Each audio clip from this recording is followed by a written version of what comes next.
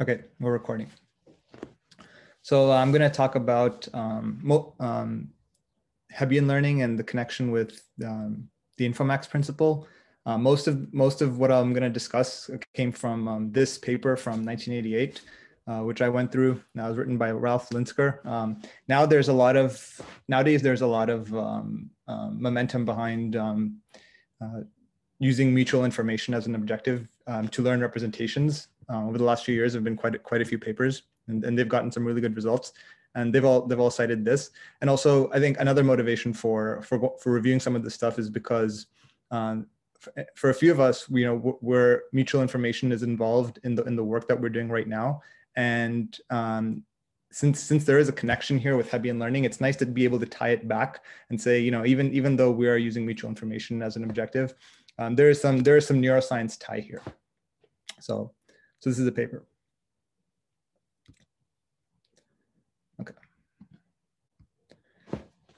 So in everything I talk about, this is the underlying framework that we're going to assume. So we have a bunch of presynaptic cells. They all have activations X1 through Xn, and then an output which is Y, and they all get summed together in a pretty usual way, which you've all seen before.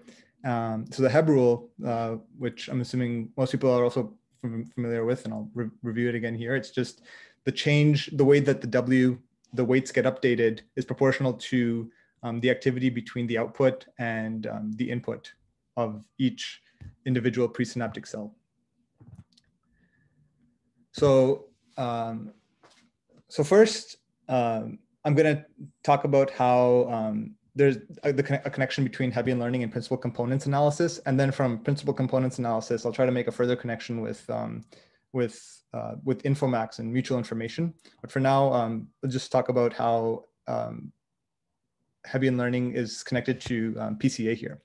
So PCA is a dimensionality reduction technique, and what happens is, when you have a bunch of data in a potentially high dimensional space, you're finding the axes that give the largest variation in the data. So if you were to project all these data points onto E1 here, then you'd get the maximum spread in the data. So most of the information is preserved. And if you try to reconstruct the data, projecting onto just E1, that's the one direction or that you can project onto that will give you the best reconstruction error. And you don't just have to project onto one dimension. You can project onto multiple dimensions, but the constraint there is that these different eigenvectors which you're projecting onto all have to be orthogonal to each other. So the eigenvectors are just or these vectors that you're projecting onto that define the surface that you're projecting onto. Are the eigenvectors of the covariance matrix of the data points that you have. So if you just project onto the first, so if you just take the eigenvector, the principal eigenvector, which is the one corresponding to the largest eigenvalue of that covariance matrix, then you're preserving the maximal amount of information in the data. And then when you go to the second eigenvector and you project onto the first two, then you're preserving the information. You're preserving more information, but now you have more dimensions, and so on. So there's a relation between this and Hebbian learning so far. So let's just this is the Hebbian rule that I showed a little earlier, and this is all it's saying is the change in the weights is proportional to the output and the presynaptic activation. So and I have angle brackets here. What the angle brackets represent is just this is averaged over a large batch, and all the references I looked at, this is a very common notation to use. So instead of just having one example, you'd have multiple examples, and you just average it over this item. And so now with a bit of manipulation, we're going to end up with a new learning rule here. And so what I did here is to get from line 1 to line 2, y is just simply equal to this linear transformation of x, and then I pull the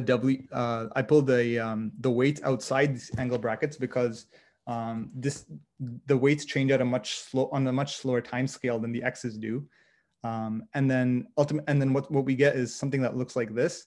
And you'll notice we have the x's being multiplied with each other. And that can be interpreted as the covariance between multiple individual data points. And so what we get is the change in a particular weight is just the covariance between a certain data point, or between that weight and another one summed up. So this is called the correlation-based plasticity rule. And this is basically equivalent to the Hebbian learning rule, except it's a different way to state it over a large number of examples. So the relationship between the data points tells you quite a bit about how the weights are going to change. Hey, Karan, this assumes that these are all zero mean vectors, right? Yeah, I should mention that. So there's an assumption here that about everything having zero mean, because otherwise you couldn't take the covariance matrix like this. Now, okay, so that's all nice. That's a nice, I guess, something we have in our back pockets. But now let's actually try to relate it to something else. So, by the way, there's a lot of math and derivations these next couple of slides, but I'll try to make it as intuitive as possible and not go too deep into it. Okay, so we know Y is the output of Y is the postsynaptic cell. Now we can ask the question of what is the variance of Y, right? And so as Subitai mentioned, if we assume that Y has zero variance, then we're gonna get something that looks like this, because this Y bar here just becomes zero. And then we can rewrite Y itself as W transpose X. We get something that looks like this.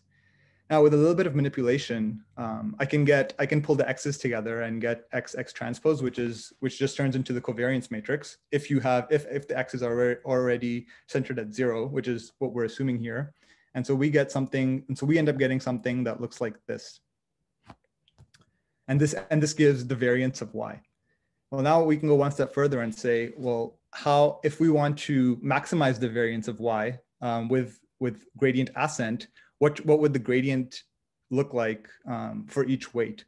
And it turns out, all we're doing here is differentiating this term with respect to Wi, and we get something that looks exactly like the correlation-based plasticity rule on the left here.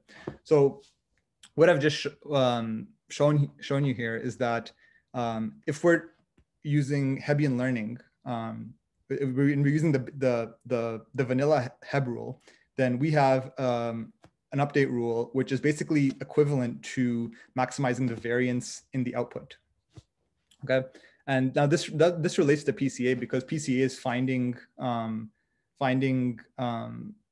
principal components that are maximizing the variance of the data itself. So in some sense, this is doing this. So just doing Hebbian learning itself, the update rules correspond to basically doing PCA on the input. So this is just picking the first principal component. Yeah. Or the first eigenvector that you showed. Okay. Yeah, exactly. And so here I'm assuming that you only have you're doing your PCA onto just one dimension, but you could have this with multiple outputs. So you could have like a Y1, Y2, Y3, and you still end up getting the same result. Okay, so that's one argument for why I guess Hebbian learning is equivalent to doing PCA. Now I have a second argument, which is actually not from the Linsker paper. This is from Bruno Olshausen, a write-up that he had about 10 years ago. Can I ask one question before you move on? Yeah. The justification for the zero mean assumption? So I guess in the algebraic manipulation that's done here, you need that zero mean assumption. But to be honest, I'm not sure what would happen if you didn't have that assumption. I mean, it's possible that— What would happen on your second line, on your second column, where you have the average of Y squared? There would be another term. There would be a subtraction of the square of the mean in there. I'm not sure what that then does to the rest of your calculations. I think if there's a bias term, maybe that takes care of, maybe that can handle the subtraction of the mean. Yeah, but it's going to, it's not necessarily going to be a static bias, is it? if it's a function of the outputs. No, that's true. Yeah. Okay, I was just kind of curious if there was a neurological justification for a zero mean bias, a zero mean. I guess that's I'm sorry. that I'm not even that I'm not clear on either. So maybe this wouldn't look exactly the same if we didn't have the zero mean assumption. Okay. Sorry. No worries. So that was one argument for Hebbian learning basically doing PCA. Now I have another argument for that, which is it's much more mathematical, and I'll try to go over it as smoothly as possible. And this is not from the Linsker paper. This is taken from another source, but I really liked the way this was fleshed out. So the argument here is that if you have a single output cell, which is Y, single postsynaptic cell, then W, which is the weight vector, will basically converge to become the principal eigenvector that you would find via PCA2. And if you have multiple of these weight vectors, because you had Y1, Y2, Y3, and so on, multiple output units, then each weight vector would converge to each eigenvector that you would find in PCA. So now how does this work? So the correlation-based plasticity rule, which we got on the last slide, written in vector form, is basically looks exactly like this. Okay. Now what we can do here is diagonalize the covariance matrix so that you have Q written as E times lambda times E transpose, where lambda is this diagonal matrix of the eigenvalues across the diagonal, and big E here is this matrix where each column corresponds to an eigenvector of Q, of the covariance matrix. Now, once you have that, we can introduce a change of basis. So now instead of working with W, we're going to be working with V. So V is just basically each eigenvector multiplied by the inner product of each eigenvector with our weight vector W. So once we have that, the update rule for V instead of W, because now we're interested in V, just becomes the delta V is lambda times V. And now this is an ordinary differential equation. So we have the tools to solve that. And all this becomes is, I write it as a function of time. So since it is being updated over time, so V at time t is the initial value of V at time 0 times e to the power of lambda times t. And so what's important here to note is how this would change over time, right? So the lambdas are the eigenvalues, and they're all strictly positive, because that's just an assumption based on the covariance matrix. And so the one that is the largest will tend to dominate as t goes to infinity. So if lambda 1 is the largest eigenvalue, then this vector V will converge to the value 1, 0, 0, 0, 0, 0. And since and so if V is going to 1, 0, 0, 0, 0, then that means in our original reference frame, which is that for W would converge to the principal eigenvector itself. So that might be a lot to digest here, but all this is doing is showing that mathematically that W, the weight vector, converges to the principal eigenvector. And so that means that doing Hebbian learning would basically is the same as doing PCA. Okay. Again, I just want to be careful a little bit. When you say it's equivalent to do PCA, it's just picking up the first component. Yeah. First principal component. Yeah. There's so far, you haven't shown any way to get successive principal components through Hebbian learning. Right, because you need some competition between the units. Otherwise, every unit is just going to pick up the first principal component. Yeah. In this presentation, I'm not going to talk. I'm not going to go over that. I could have, but I guess I'm not going to. But it was argued in the paper that is exactly what happens. That each as you add more output units, they do tend to pick up more and more. They tend to pick up orthogonal vectors. Yeah, but I think you need something more than pure Hebbian. I think you need some competition, if I remember correctly. I forget if it was Linsker or Oya who did that, but you do need some competition between the output units. Otherwise, they're all getting the exact same input. Yeah. So they're all going to pick up on the first principal component if there's no interaction between them. Right?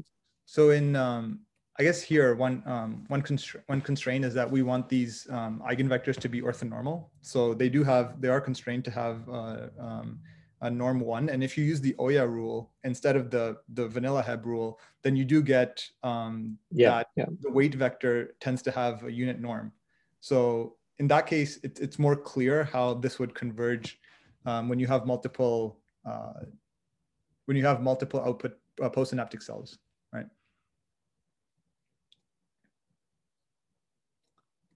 I mean, I agree with Subutai. You need some kind of competition built in for them to learn different ones.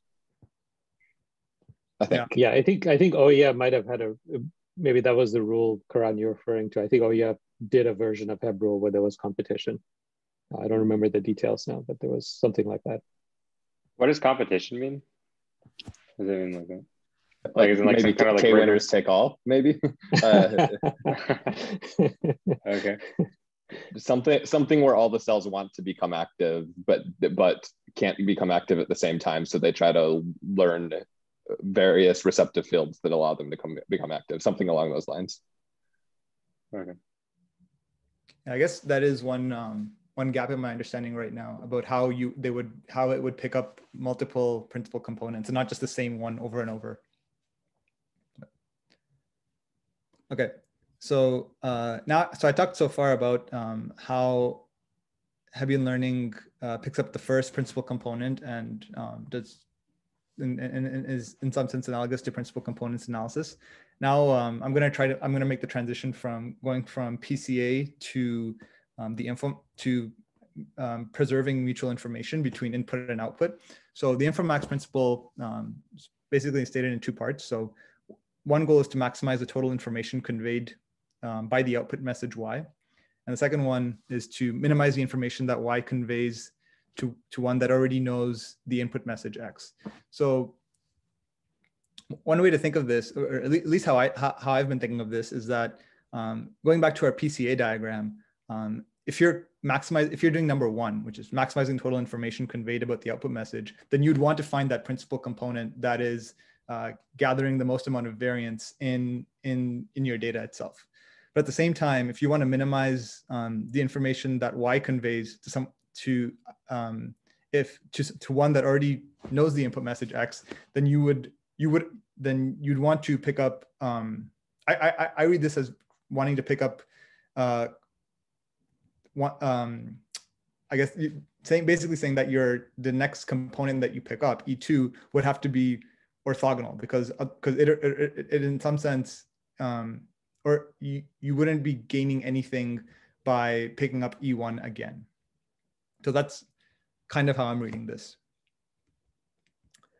Now there's a hand waving argument that I've sort of convinced myself is true so by the way, I just want to say that I didn't come across anything too formal for why PCA is in fact equivalent to InfoMax, but I'm sure there's stuff out there. I just haven't come across it yet. And in the few cases where Linsker was getting rigorous, there were a lot of assumptions made about the structure of the inputs and the outputs, which I'll get to on the next slide.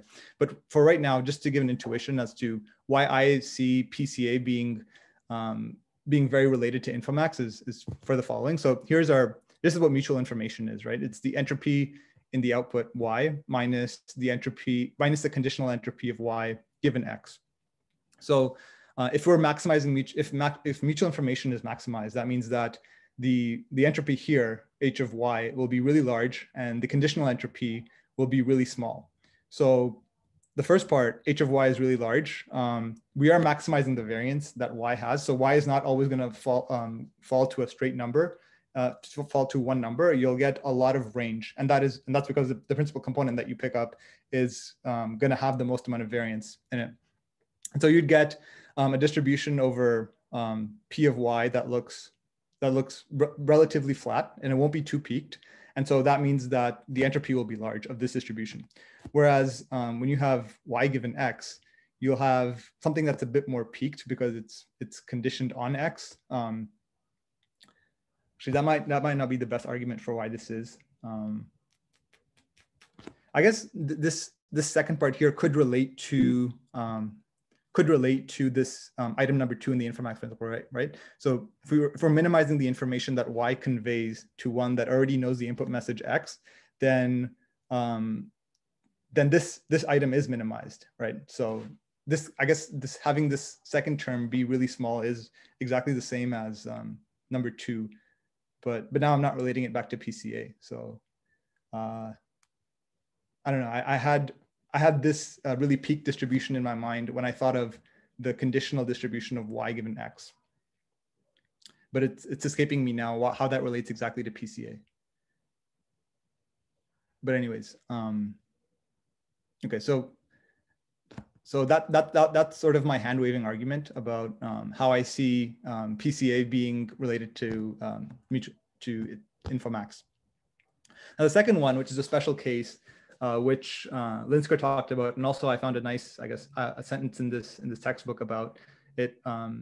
Basically says, for Gaussian input statistics, so now we're assuming that x is distributed Gaussian, an output that is corrupted by noise that is also Gaussian. So now we're assuming y is also Gaussian. Maximizing the variance of y by a Hebbian rule maximizes not only the output entropy, but also the amount of information that y carries about x. So here now we're assuming that the inputs and the outputs are both Gaussian distributed. And in that case, using a Hebbian learning rule would maximize the mutual information between y and x. And so Linsker talked about this in the paper. He went into some details of it. He skipped a lot of proofs, but the main idea was there. But this is a special case where you are making this assumption. And so I haven't come across anything yet which shows that regardless of what we assume the distribution to be over the input and output, that it is indeed maximizing mutual information. Okay, so there's also, I mentioned near the beginning that there's been a lot of recent work. Probably, PCA really relies on a Gaussian assumption, I think. And so in general, all of this, I think, assumes that the input is Gaussian in order to make any of these statements. Which variable does PCA assume the Gaussian over? Like the input distribution is distributed as a Gaussian. I mean, you can see I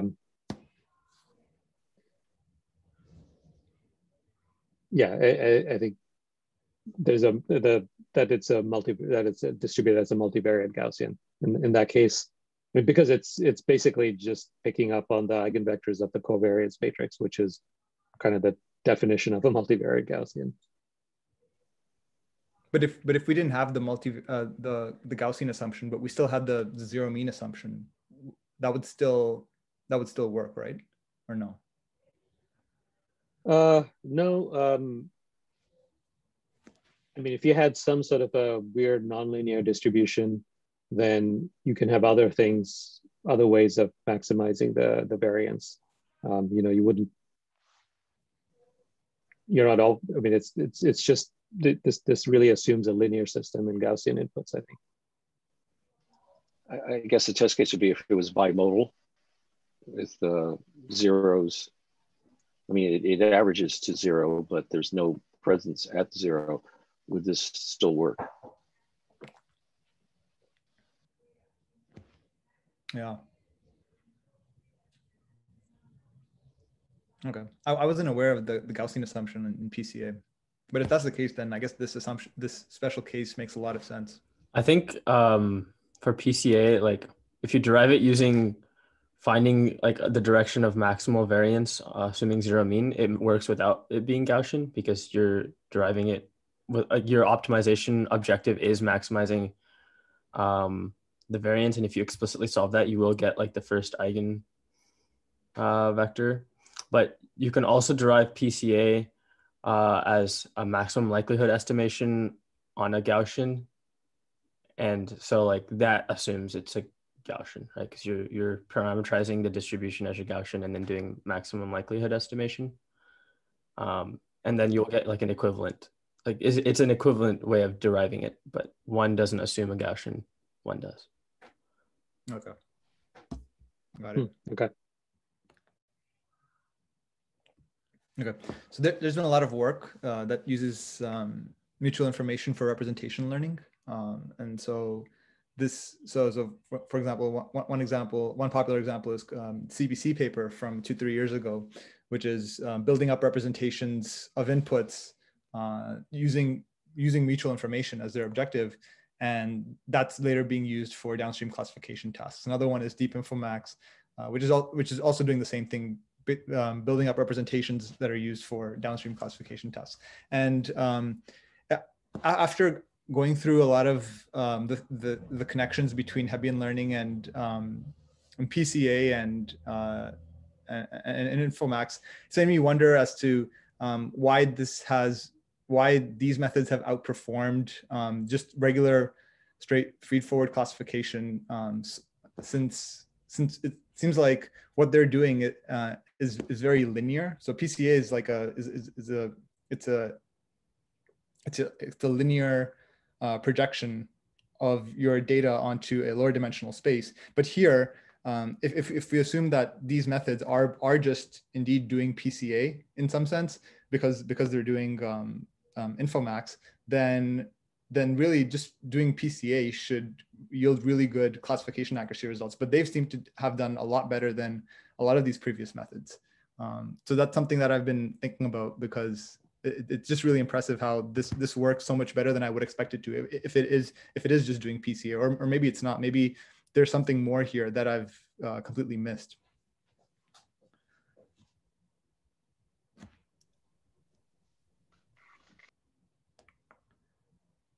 Okay. So just to recap, so the presentation is pretty much done, but just to recap, what I did was I showed that, I tried to show that Hebbian learning rules are analogous to principal components analysis. And that in turn is very analogous to the InfoMax principle, to maximizing mutual information between the presynaptic and postsynaptic cells. And so in that sense, using Hebbian learning is very much related to doing to InfoMax. And the reason why that's of interest to me and why I wanted to share this is because I have been working with mutual information as an objective for learning good representations in the case of our dendrites project. And so it's interesting that this now ties back to something that's much more biologically plausible. So that's it. I think the one thing I can possibly think of is when you're wondering like why PCA doesn't work. I mean, it's, as you say, it's trying to maximize the amount of information that Y is caring about X, but it doesn't necessarily mean that it's good at trying to maximize that amount of information as opposed to other techniques. You're talking about like just because it has that objective. You're talking about what I was. Yeah, as you're reflecting on this side. Yeah. Yeah. Like maybe it's sort of mathematically equivalent to what these things are trying to optimize, but it may not be as effective as what these things are like in the actual way that it goes about it. Yeah, because I mean, all these techniques are using multi-layered deep neural networks and then just using mutual information as their objective. So they have a lot of nonlinearities built into it, right? So they could potentially find a solution that PCA won't find, even though they are in theory equivalent. I'm not sure, but I guess well, they also could be a bit more direct. Yeah. Well, I mean, it sounded like PCA is not necessarily, is it equivalent or is it just approximating the InfoMax? So I know under the assumptions, which I showed on the slide before this about inputs and outputs being Gaussian distributed, then it is equivalent. But otherwise, I'm not sure if it's always equivalent, or if there are edge cases where it's not necessarily equivalent.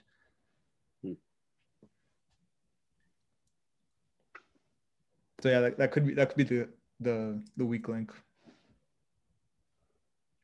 mean, I thought the contrastive stuff did something more than just maximizing the mutual information. They're also minimizing the mutual information across different classes, right? Which the pure information theory stuff doesn't have any notion of classes in there, right? So the idea being, I mean, pure information maximization is, you're just trying to, it's sort of a compression mindset that you're reducing the representation, but you're carrying as much information as you have about the inputs. In theory, you could decompress it and reconstruct the input. I mean, that was the whole kind of original motivation for Shannon.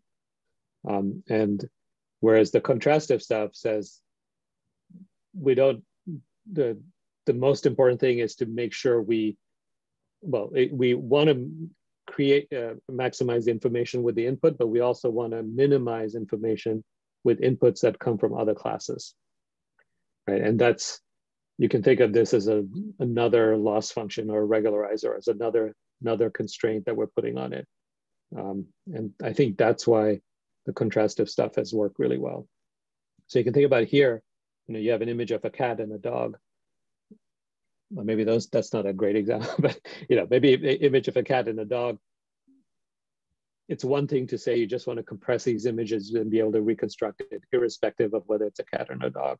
It's another thing to say I want a representation that really is helpful at discriminating between cats and dogs. And they may be, a particular feature that is really important for discriminating cats and dogs. I'm not exactly sure what that would be, but maybe the stripes on the face or something like that.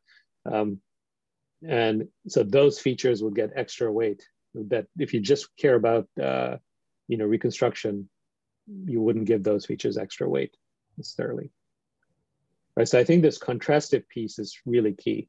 And in the past, I think people have tried to just stack pure information, just pure InfoMax kind of networks, stack them and they don't get great results, but it's the contrastive piece that really starts giving you good results. Okay, I think so some of the classifications. It's the distinction between supervised and unsupervised ways of doing this. Yeah, kind of.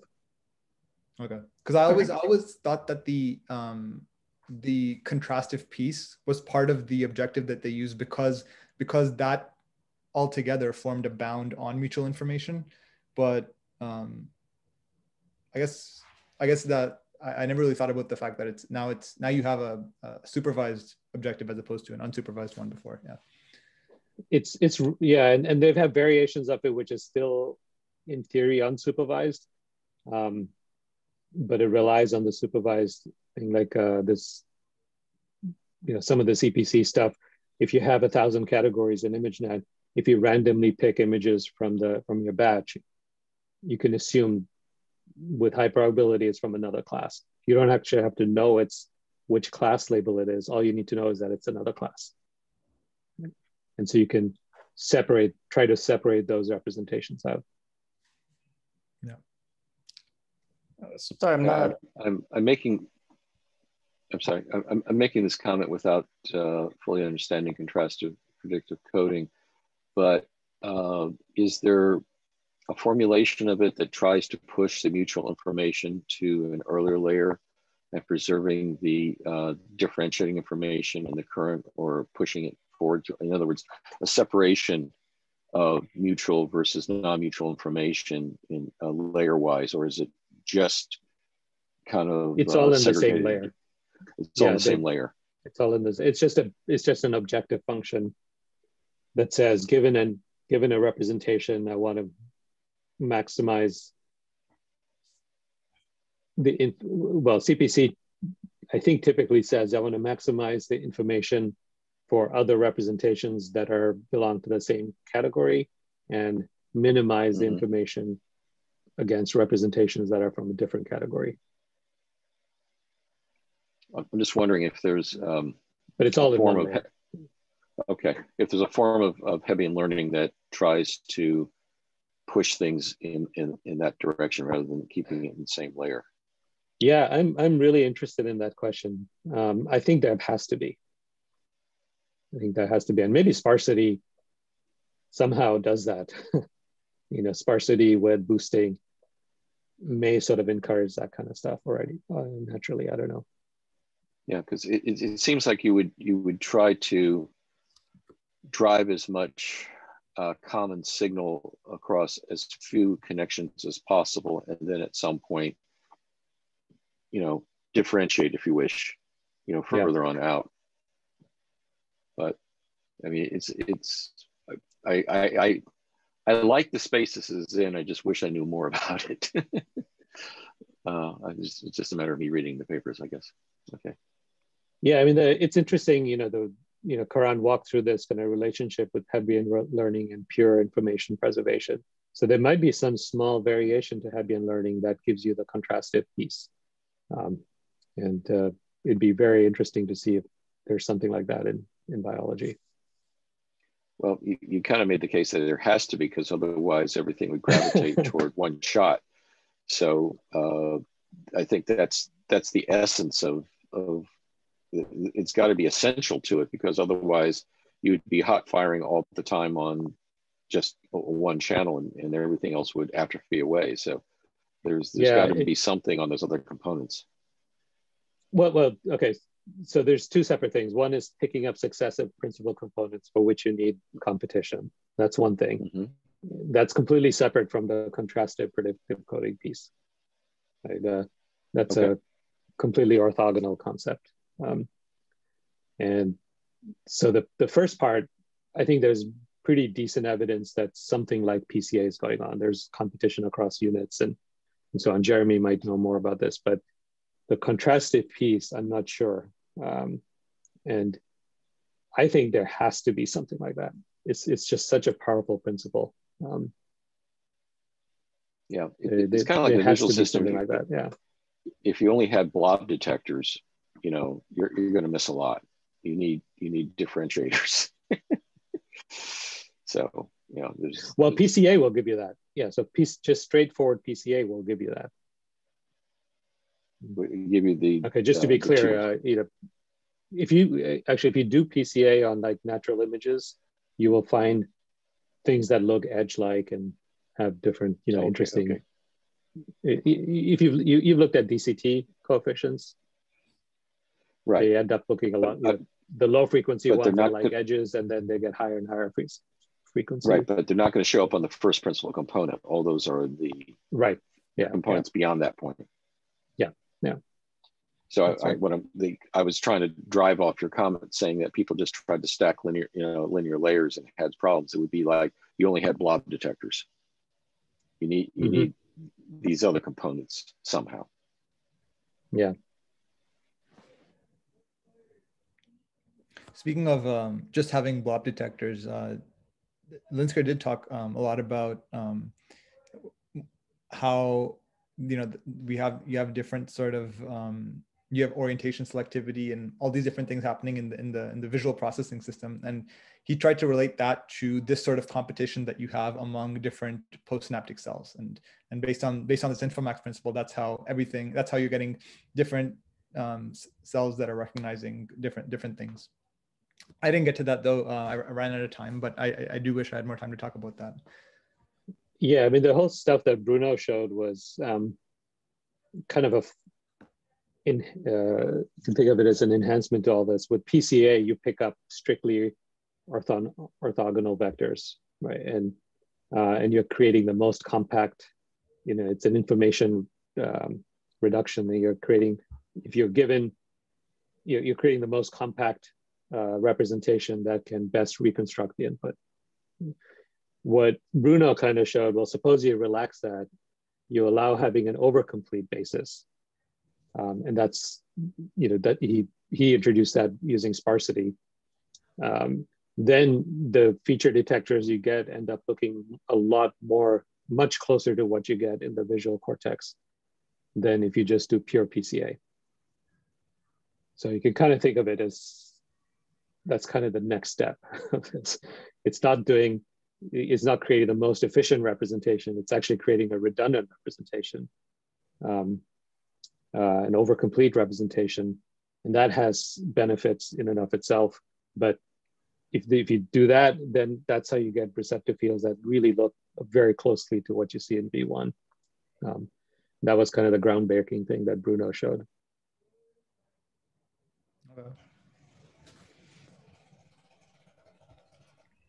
So it all kind of related for us. A lot of this started from Oya and Linsker. And I remember when this paper came out, because I was just a graduate student at that point, it had a huge impact on the community. Just the thought that there could be a tie from between Hebbian learning and information maximization and PCA and all of this kind of quote unquote optimal notions of optimality, and that something like the Hebb rule and local learning rules that are in biology might actually be doing something that's optimal in some sense, was a huge thing in the field. That was a huge eye opener. But sounds like it was very short-lived, right? I mean, depends what you mean by short-lived. I mean, we're still talking about it here today. I mean, it carried on. I mean, then there's Bruno stuff, which had a huge impact on the field. And I'm not too familiar with the whole lineage, but to me, not much happened between what Bruno did until this contrastive stuff came into play. I think there was a long kind of winter as far as this line of work goes. But okay. Someone could correct me on that. I'm not super sure. And do you think the reason that winter exists is because of this distinction between this contrastive piece being supervised versus you being unsupervised in the original case? That could be. I don't know when the first contrastive stuff came out. I don't know. I think it wasn't 2018. I think it was before that. Probably, yeah. But and again, contrastive, it's sort of, there's an underlying notion of being supervised, but there are unsupervised versions of it.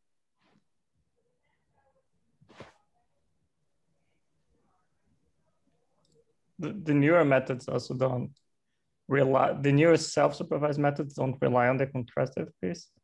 So I know you're talking about the importance of negative pairs, but if you take work like BYOL, they don't require negative piece. They're just learning from a slow moving average learning, like a target network and an online network. And they only rely on kind of positive samples, right? Like, so you're learning. Yeah, but I think they're assuming that the samples are randomly mixed. So the other samples are more likely to be the negative samples. Oh, there's no negative samples at all. You're just trying to match with an augmentation created by a previous version of the same network. There are no negative samples at all in these methods.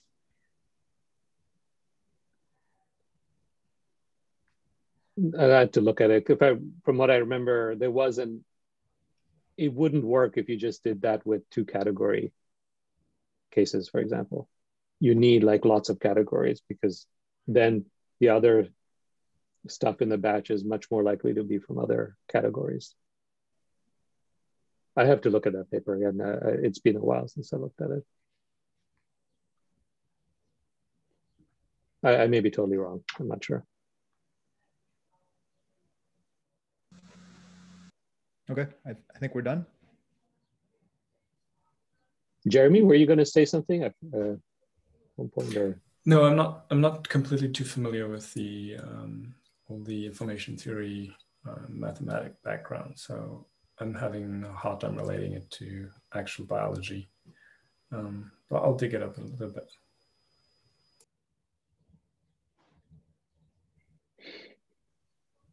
Okay. Well, thanks, Karan.